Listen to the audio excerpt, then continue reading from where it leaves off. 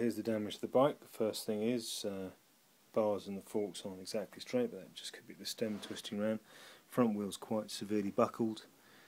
You can see quite clearly here how the head tube has been shattered, and that extends all the way from this top joint all the way around the head tube to just about here.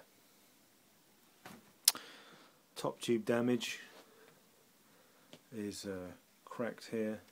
This is cracked all the way along here. This is just moving and crunching, and then is cracked here all the way across the top, and then down this side, and also along here.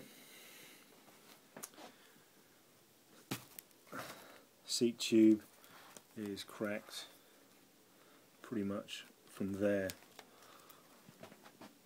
all the way around, and it finally stops about just behind in front of the wheel. Damage to the pedal, so slight bit of damage. Looks like the end caps come off and need replacing.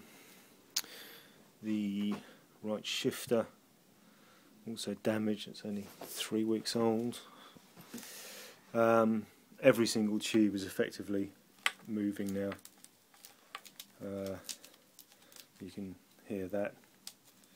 That's very soft on the left hand side where the impact was. Similarly at the top. Forks look okay, down tube looks alright.